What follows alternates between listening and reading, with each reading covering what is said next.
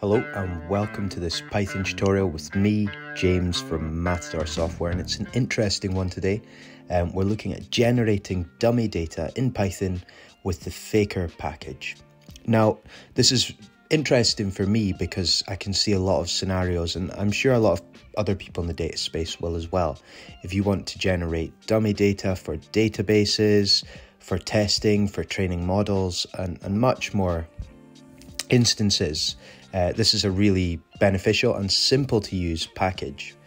So I'm looking through the documentation here in faker.readthedocs.io. We're actually going to go through a lot of this within the practical use cases I'm going to take us through shortly within my development environment. But it's helpful for you to browse through here. There's a lot of specifics here and things like localization, languages, command line usage. Installation's pretty simple, pip install Faker.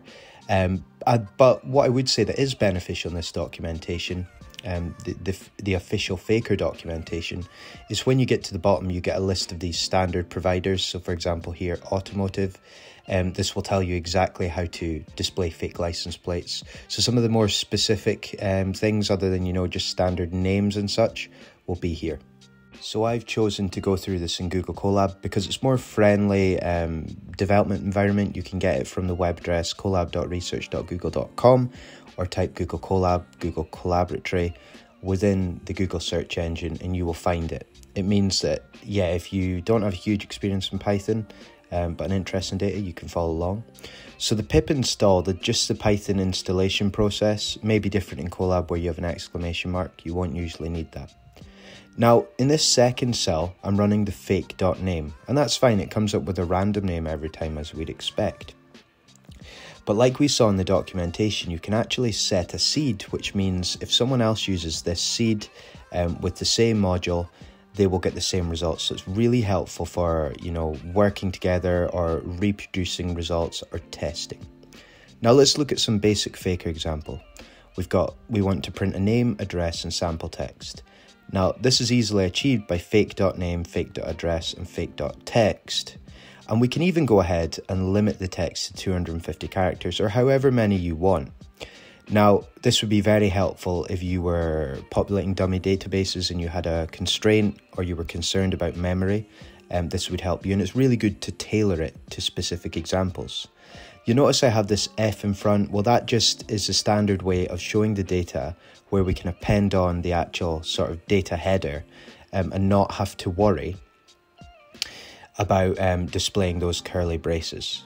Now, we've seen ways to display male and female name, that's great, but maybe we want to be a bit more efficient and generate more results. So we can use a for loop and range, so it doesn't need to be 5, that's just our stop value or the range of values we want. And we can go ahead and display 5 fake jobs. But if we were just populating fake jobs, for example, we probably don't need that F and the curly braces. We can just say fake.job and the parenthesis, and we get random results for dummy jobs. So it's important to bear in mind, we don't always need to type things out in that syntax. Now again, I've got a for loop with 10. We're going to want 10 different instances of this whole piece here. Think of this as a manual profile. We're printing the name, the address, a random integer for the age between 18 and 80 because our company only employs from that ages. Let's say we've got a job, a car license, a currency, a cryptocurrency, and you'll notice at the end for each instance I just print some dashed lines to segregate it. So if you were really specific about what you wanted to fill your database or so on, this would be a good way to do it. And it's pretty simple, and you could obviously print many dummy values. But we could just use fake.simple_profile and the parenthesis.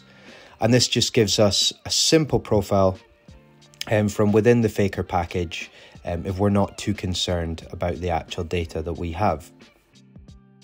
We can import an install dumper and use it with the Faker package in order to give us a cleaner and more coherent data structure. And we can, just for this example, for this showcase, we've got 3 options. Option 1 is a simple profile. Option 2, displaying a simple profile, but we've got the argument of a male sex.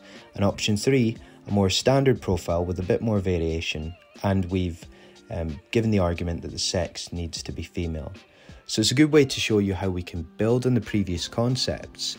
And this is handy if we want just generic dummy data. A lot of the times you'll want more specific, especially if you're sort of testing out a database.